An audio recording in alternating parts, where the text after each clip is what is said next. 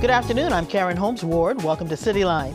The summer travel season is on, and people who have fought off the travel bug for the past 2 years are ready to get out and explore. But no matter how well traveled you are, I bet your passport is not as full as celebrated traveler and photographer Jessica Nabongo. She is the first Black woman on record to visit every country in the world, and she's out with her new book, The Catch Me If You Can. Hi, Jessica. How are you today?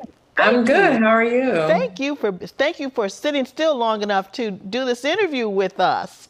So listen, you visited all 195 UN recognized countries, but you just chose 100 for the book. Tell us how you selected the countries that you've included.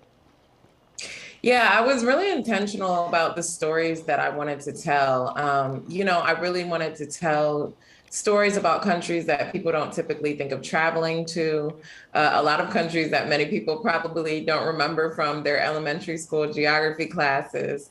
And I also was really intentional about the images. So working with National Geographic was a dream. And when I told them I wanted to use my images as well, they were open to it. So being able to show beautiful images from places like Yemen and Somalia, I thought was incredibly important for this project. These images are beautiful. They're breathtaking. Why did you want to set this record? So it was less about setting a record and it was more about getting to every country in the world for me. So I am a geography nerd and I've been traveling internationally since I was 4. So even before the advent of social media, I'd been to over 30 countries. I started my blog, thecatchmeifyoucan.com, back in 2009. And since my early 20s, it was my goal to get to every country. And in 2017, I just set the goal of doing it by my 35th birthday. And you met that goal. Well, I overshot it by 5 months, Okay. but I was still 35 when I finished. Close enough. So what lessons have you learned from your travels around the world?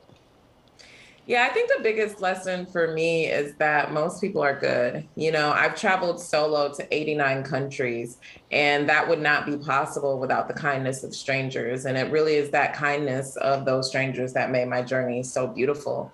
And that's really what I hope to convey and what I do convey in the book. I really hope people read this book and it really makes them think differently about the world. I think a lot of us have fear around traveling abroad. And I hope that the stories of humanity and kindness in the book sort of help people to remove that fear from their lives. I have to tell you, I envy your ability to travel around the world. I think if I didn't have bills and responsibilities, I would jump on a plane and do the same thing. It's a very unconventional life. It sounds very exciting, but of course it wasn't always easy. And explain some of the challenges that you faced while traveling around the world as a Black woman. I wouldn't say there were specific challenges I think, the experience of being Black isn't a monolith. For me, my challenges came around specifically being visibly African. So I had a lot of issues with immigration, even in the US. One time I was re-entering the US and I was asked for another form of ID beyond my passport because they didn't believe it was me and my passport. So most of those issues are very specifically related to being African because I also travel on a Ugandan passport. So if I'm entering on an American passport, sometimes they think my US passport is fake. If I'm entering on a Ugandan passport, they would think that I was trying to overstay my visa. But beyond that, I just had such an amazing time. I would say only 1% of my travels did I have any hiccups or annoyances. And that really comes through in the book. I traveled to Russia solo. I traveled to many countries in the Middle East solo, and I had an absolutely amazing time. So even me as a Black woman, I didn't feel any hindrance to traveling because I was a Black woman. And I really hope that Black women read this book and get excited and feel more free to travel, and everyone in general. And you've had some remarkable experiences as you've traveled. You kissed a giraffe in Kenya, swam with the whales in Tonga. Tell us about one of the moments that really made a significant impact on you. Yeah, swimming with whales in Tonga was pretty incredible. When I obviously it's a huge logistical project to visit every country in the world, and so you don't always get to select when you're traveling. It just has to make sense, especially where there's limited flights. But I ended up going to Tonga during the time period where you could swim with humpback whales. And I remember the first day we went out, it was a bunch of hurry up and wait, and we couldn't find the whales. And then the next day we went out and we did. And I was so nervous getting into the water. But once I got in and I was able to relax, and you get to engage with these beautiful animals, and it's like they're almost playing with you. They're definitely aware that you're there and they're spending time with you. And it was just such a beautiful experience because, for me, every time I'm underwater, I realize how small I am. You're looking into the vastness of the ocean from below, and you realize we're so tiny, especially compared to a humpback whale. So it was really an incredible experience. And you also visited Uganda, where your parents are from? Yeah, so I've been going to Uganda since I was very young. So I'm very connected. I go pretty regularly. And like I said, I also have my passport. So I'm very connected to Uganda. And I know in Boston, there's a huge community in Waltham. All right. Shout out to the Ugandan community here. Yes. We touched on this before. Some people probably thinks it takes a lot of courage to travel on your own to countries where a different language is spoken and the culture is unfamiliar.